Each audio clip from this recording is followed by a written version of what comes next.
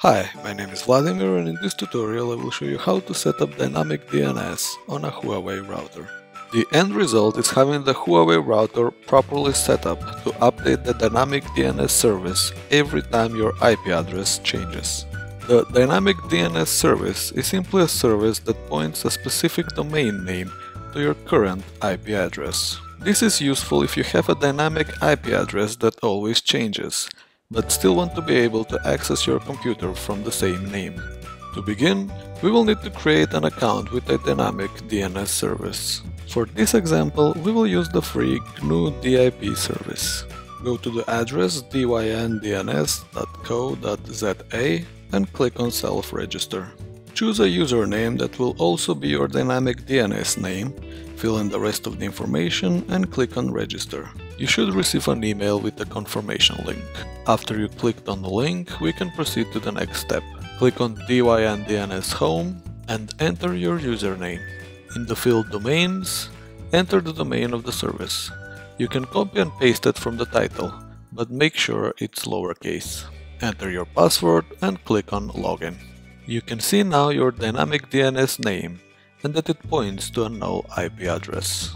Right below it, you can see your current IP address that you're using. We need to connect these two.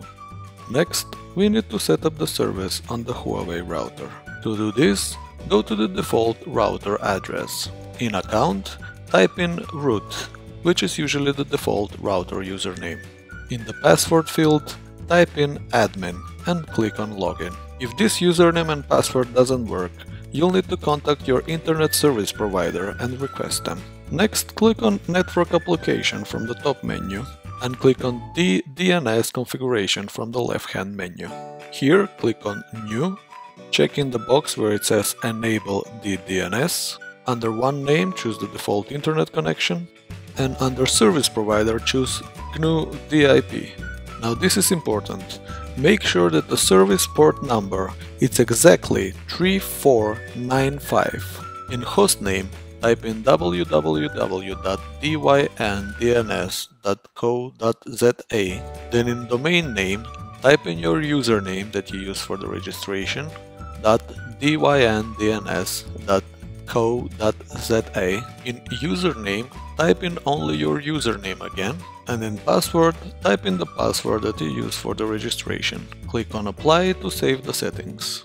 That's it! You've just successfully configured your Huawei router for Dynamic DNS. If you log in again to the GNU DIP service, you should now see that the Dynamic DNS name points to your current IP address. Your Huawei router will now automatically update your IP address with the Dynamic DNS whenever it changes. I hope you find this tutorial useful. Give it a thumbs up if you liked it, subscribe if you want to see more videos like this, and thank you for watching.